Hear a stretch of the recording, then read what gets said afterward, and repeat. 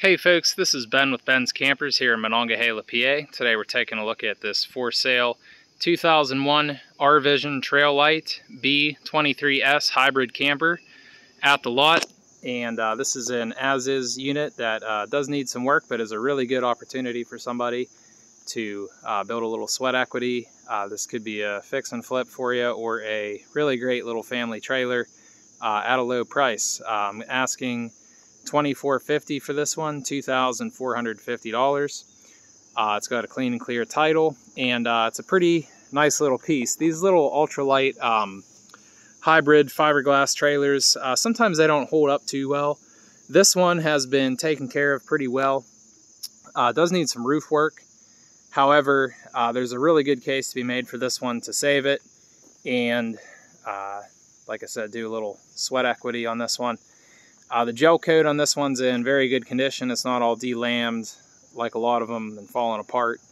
The trailer shows really well. This is a one-owner trailer, so that's a long time really for a single family to own this thing, and they did take pretty good care of it. All the canvases are in very nice shape. They're a little dirty. The back one in particular, I didn't finish washing it yet, but no rips, no dry rot on them. Chassis and everything's real nice. We are going to put a new set of 4 tires on this one. They are coming in the mail, and the awning canvas looks nice on this one. I want to show you this. We have all the keys and everything for this one. It's got this little roll out storage compartment drawer there. That's kind of neat. And we're not quite done cleaning this thing out yet, but everything's working on this unit. Stove, furnace, refrigerator, air conditioner, hot water, all functional. It's got an older battery on it, but it does hold enough of a charge to run the appliances. It's got a nice manually operated slide out. You see the gel coat's in pretty nice shape. This unit does show really well. Seen a lot of these that are pretty rough looking. This one is not. The slide is nice and straight. No water damage on the slide. No delamination. There is a little delam back here, but it's not really bad at all, actually.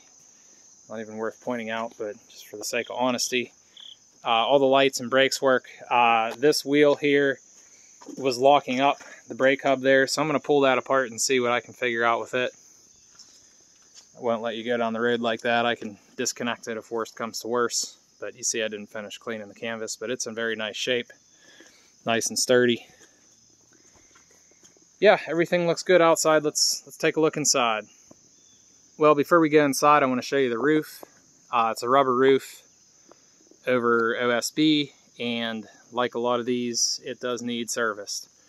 You're going to need to take the rubber up in at least some of the areas and replace the OSB underneath and do some woodwork. Up front it is sagging, and I don't know if you can see, but it's ponding some water on there. I'm going to get it covered. We just had some rain and I was up there cleaning it off. It had leaves on it. So yes, it is leaking up front, slowly but surely. Surprisingly, the water is not just pouring in, but it's going to need service. So let's go inside. Going inside. This really is a pretty nice little trailer in here. Actually, it's not a little trailer inside. The floor is nice and solid. It is a little flimsy, the floor. It's not soft from water damage. It's just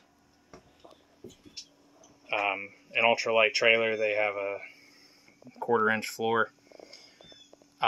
Really nice kitchen area, microwave and everything. AC, and you can see your ceiling around the AC, very nice. No water damage there. The slide out, very nice. The box of the slide is very nice, actually. And it's a manually operated slide. There's a crank under there. Got a futon. Very nice Dometic refrigerator that's working. Now where the floor was soft was right here. Somebody put a piece of OSB over it. Very nice closets in here. Lots of cabinets. And then you got your own little nook back here where the rear twin bed is. I guess it's like a full bed. So lots of sleeping space in this one. And then looking forward, you have even more sleeping space. I mean, that is a huge bed area. This makes a bed, and then that's like a queen or even a king or something up there. You can see it's kind of mildewy. You'll have to clean that out. We'll clean it a little bit. Yeah, nice table area. And then here the ceiling is bad. This is where the roof is sagging up front.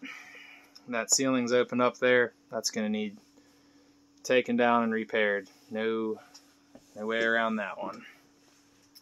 I will note that the floor, little bit of softness right here. I'd probably just ignore that for now. Same with really the back end. You know, you're not going to make this trailer perfect again. However, this could really be a nice fixer-upper for you. It's got a nice bath, 3-piece, shower and everything. Again, ceiling back here is pretty nice. No, it's not soft. I noticed that the roof was soft in the back corner, but that hasn't translated to the ceiling yet. So that's good, but it has made its way down to the floor there. So yeah, this one's going to need some roof work. This is definitely a unit that's worth fixing with all the great appliances and just how solid and relatively clean it is. And all the room, and just a really nice functional little trailer for the price. So appreciate you guys watching as always. If you're interested in this one, you can call or text me at 412-865-8672. Appreciate it again. God bless.